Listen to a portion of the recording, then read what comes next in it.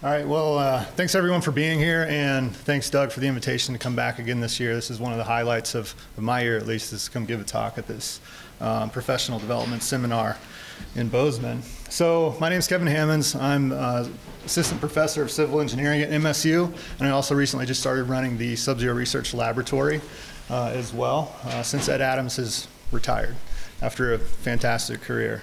So what I'm going to talk about today is just give you a little bit of an update of what is going on in the lab right now in terms of some of my projects and who are some of the new people that we have coming on. And also I'm going to introduce a couple of other folks from the Subzero Research Lab, one of my colleagues, Dr. Chris Borstad, and grad student Chris Donahue, that are going to give you some more detailed, I guess, information about some of the research projects they have going on. So for starters, what's new in the Subzero Research Lab? One, it's officially now the Subzero Research Laboratory. I don't know if that was the thing last year or not, but we used to be the Subzero Research or Science and Engineering Research Facility, which didn't quite roll off the tongue as we wanted to. So now we're the Subzero Research Lab, so when you just call us the Subzero Lab, that's actually correct. So that's been going pretty well. Also, I shaved my beard since I was here last year. So I am the same guy that was here last year. And I'm going to touch on one of those talks I gave last year. It's been a couple years. We went to Hawaii for spring break. I wanted to have my face melt off, which it did. It was awesome. So anyways, I'm all cleaned up. So I'm going to talk about a few of the projects I'm most excited to have going on in the lab right now. One related to LiDAR systems in the lab. Also, sulfuric acid and its effects on snow, and an upcoming project we have related to ice mechanics up in Highlight Canyon for ice climbing purposes, which I'm pretty excited about as well. But before I get into that, I'd just like to introduce to you some of the new faces that we have in the lab. This is one of the things I'm most excited about in our laboratory space right now, is just some of the influx of new and fresh blood. So I'm going to introduce Chris Borstad here in a minute. But he's our new civil engineering snow mechanics faculty, great addition to our team. I'll talk more about him in a little bit. We've got a couple new faces in mechanical engineering that are both maybe not doing avalanche research per se, but what the research they are working on has overlap with us in the lab, so that we're able to sort of utilize their expertise and skill sets in developing new instrumentation or doing new testing in the lab. Sean Yaw from computer science, he's really interested in helping us develop more user-friendly interfaces for, say, downloading LiDAR data and looking at it, maybe doing some digital image processing work, things like that he has a great skill set for. And Colin Shaw's been around for a while over in Earth Sciences, and he's studying specifically the rock glacier up in Lone Peak Cirque and sort of how it's moving and tracking that over time. So for those of you that don't know, there's a glacier under the tram at Lone Peak Cirque, and it moves apparently. So he's looking into that. And then I'm really excited about these three new grad students. We have Chris Donahue, who's here, James Dillon, who couldn't make it this morning, and Sam Verplank, who's also here.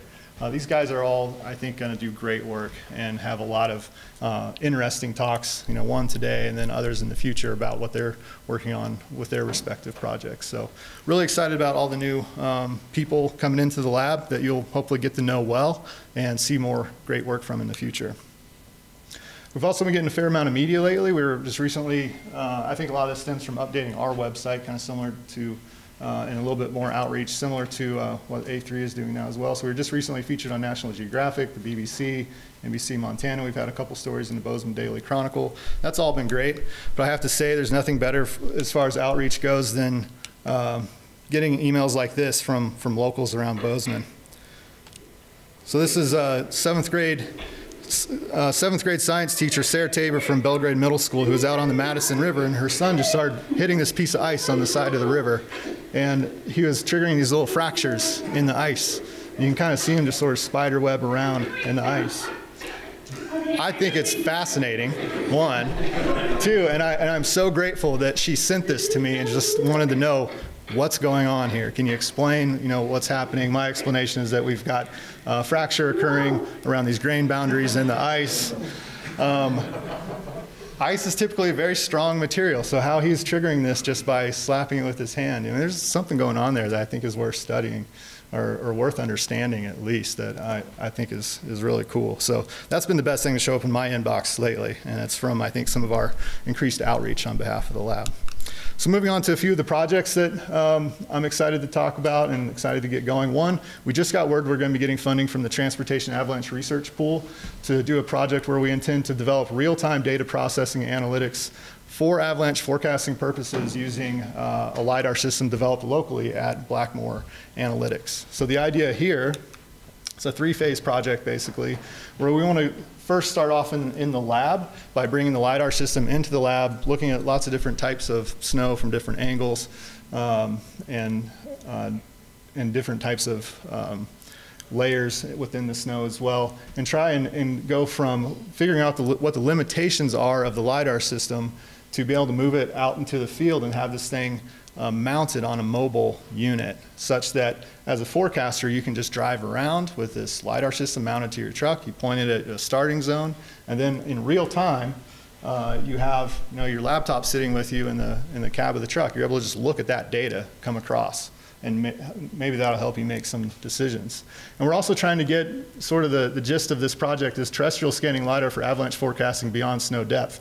Jeff Deems has done fantastic work and a fantastic job showing what you can do to help increase, I guess, people's ability to make decisions related to avalanche forecasting and avalanche mitigation from studying snow depth with LiDAR. But we'd like to get to the next step, which I think is going to be, with this particular LiDAR system, be able to track things like precipitation rate, as well as, we hope, snow stiffness, and also the slope angle, all showing up in real time right in front of you on this mobile platform.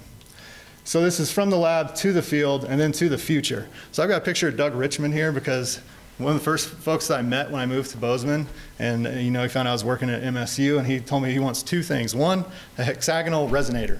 Has anyone heard this talk before? A different way to trigger avalanches, something else we could do besides explosives. I'm not sure what to do about that yet. But the other thing they wanted was stability goggles, right? He wants to be able to just go out into the field and with these goggles be able to see where the snow is basically. And at the time that sounded really crazy. But now with virtual reality, augmented reality, and the potential of being able to get more information out of LiDAR systems that can also be statically mounted up at your ski resorts and things like that, that doesn't sound so crazy anymore. To where maybe you put on these glasses that give you augmented reality, you go run your route and you can look around and have an overlay of where is all the new snow and how stiff is it. It's not that crazy anymore. So we might very well get his stability goggles one of these days, and I hope that we're a part of it as the lab at MSU. So that's it for that project. That's just getting fired up right now. Last year, if you remember, I talked about the effects of sulfuric acid on the ice. Does anyone remember the result from that? What does sulfuric acid do to the ice? It weakens it. It weakens its mechanical strength, basically, its mechanical properties, just by trace amounts. So we continued to look into that. This is the result from that study that I showed last year, where we stretched ice, we crushed ice, we just put this tiny amount of sulfuric acid in there, and we saw some pretty different results based on the sulfuric acid being present in the ice. So we did extend that. Chris Donahue in particular extended that to some studies on snow, where we did compression tests on snow that had been allowed to center for up to a couple days, and we saw similar result actually, where we got a weakening of the snow. So if this is strain and stress on this axis, we saw a weakening of the snow that was doped with only 50 parts per million of sulfuric acid. I think this is kind of an exciting result because it really opens the door to all the other natural impurities that are in our precipitation events and end up in our snowpacks. What kind of effect do they have? I think it's worth studying, and it might be, for all we know, responsible for some of these sort of difficult to forecast avalanche events that we see. Another avenue to be going down in terms of avalanche research. This last project that I'm also pretty excited about and also just getting started is related to temperature swings versus tool swings. So this is kind of not so much avalanche related, but ice climbing related. And on the left here, there's a picture of Pat Callis climbing up in Highlight Canyon, basically just making us all look bad. And on the right is a picture of a similar flow outside of Chamonix in 2 different years. So on the left, there's this freestanding pillar. And in this series, this is in January 2008, this thing just fell down basically in the middle of winter, right after it had been climbed. for no apparent reason that people could really figure out. And then in another year, it was March 2009 when it came down a little bit more predictably. In the spring, things had warmed up. You got the cracking that started, and eventually it fell down. So what's going on here is the question. There's only been one study. This study was done by a French group, actually, that looked into the mechanics and behind how temperature variations can have dramatic effects on ice mechanics and stability. So we'd like to study that here in Highlight Canyon too. And we intend to do it two ways. One, we're going to do what we do in the lab. So we're going to make ice in the lab as well as bring ice back from the field into the lab to do some testing with this summer. So this is Mike Dvorak, an undergrad that's working with me on this project. We were just up at Bingo World the other day cutting out these pretty massive chunks of ice, somehow wiggling them into these haul bags and bringing them back to the lab so that we can put a pressure transducer in there and take them through these wild temperature fluctuations like we get sometimes in Highlight Canyon and see how that affects the internal stresses of the ice, which is what that French team kind of found was leading up to these unpredictable ice column failures, was kind of these really dramatic temperature swings. So we intend to make some ice blocks as well to study that and bring ice samples back from the field to study that in the lab. And then next winter, our intention is to have this system, once we get it all dialed, have it, have a couple ice flows out there in the field instrumented for the whole winter season so that we can really link up what's happening with thermal stresses related to temperature and other atmospheric phenomenon. So that's it for me. As a reminder, you guys are always all welcome to come visit the lab, especially any of you that are here from out of town. If you can swing by today or tomorrow, I'm sure we could find a time to give you a tour of our facility. And we're always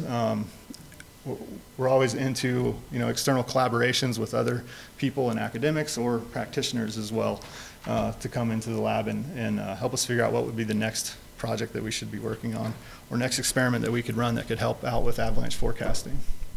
So thanks for your attention. Get in touch with us if you're interested in coming to visit.